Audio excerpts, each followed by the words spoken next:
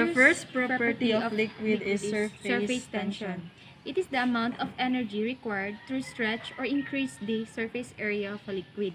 Example of this is water droplet on the coin.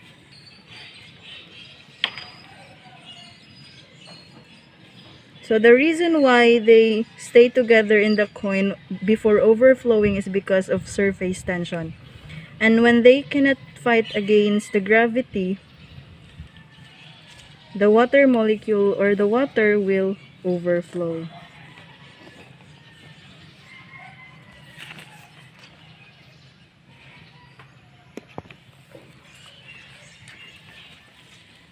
The surface tension of liquids may vary based on the nature and strength of the intermolecular forces.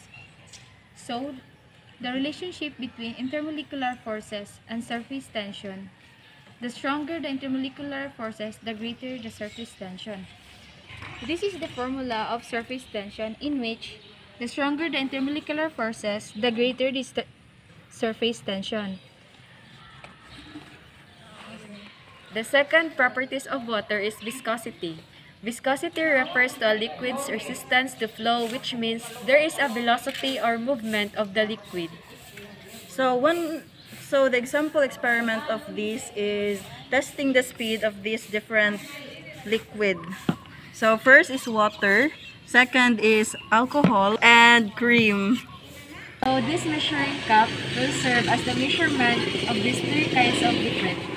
So first, we'll measure the water, the speed of the water.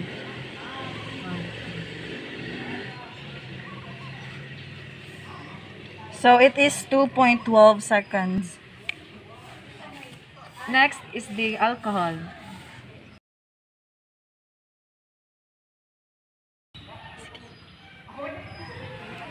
So the viscosity of alcohol is 3.56 seconds.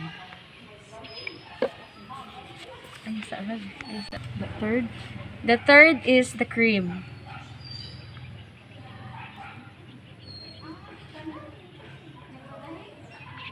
So the viscosity of the cream is 5.14 seconds.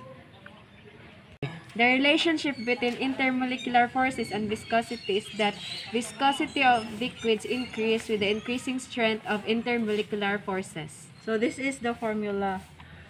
The greater the intermolecular forces, the greater the viscosity. Heat of vaporization refers to the amount of heat and energy necessary to vaporize of 1 mole of a liquid. Since we are measuring mole of liquid, our unit when it comes to heat vaporization is kilojoule per mole. This is the example of heat released by the boiling water, in which this heat or energy changes its phase into gas. Heat of vaporization is determined by the intermolecular forces present in the liquid.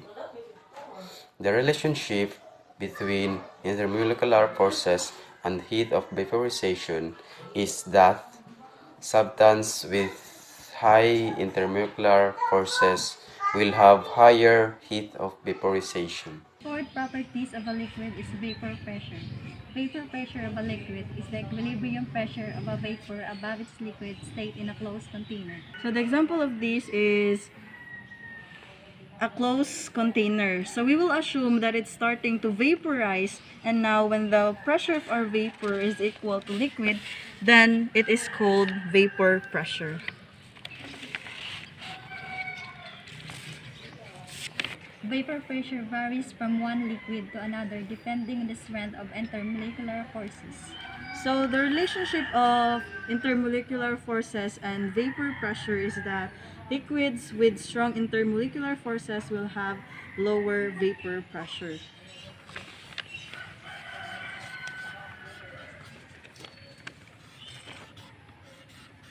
So this is the formula.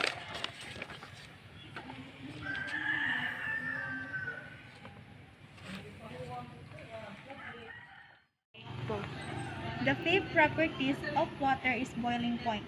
Boiling point defines as the temperature at which vapor pressure or the atmospheric pressure Example of that is boiling water.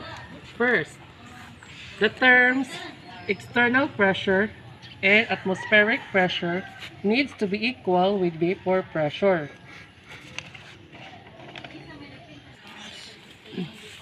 When it starts to have bubbles, that means the vapor pressure is equal to the atmospheric pressure. The normal boiling point of a liquid is the temperature at which it boils when the external pressure is 180 m. 180 m or 1 atmospheric. The relationship between intermolecular forces and boiling water is the greater the intermolecular forces, the greater the boiling point. The greater the intermolecular forces, the greater the boiling point.